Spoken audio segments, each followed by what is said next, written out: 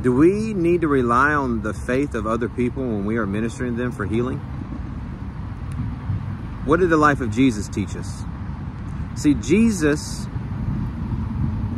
told Lazarus to come forth. But see, Lazarus was dead in the grave for 4 days.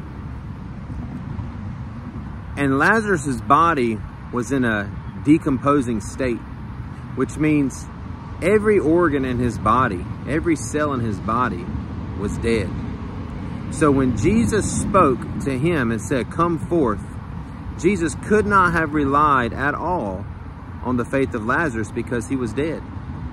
And the craziest thing about this amazing miracle is that Jesus was surrounded by unbelief, by religious people, but it did not have the power or the ability to stop the words that Jesus spoke from coming to pass.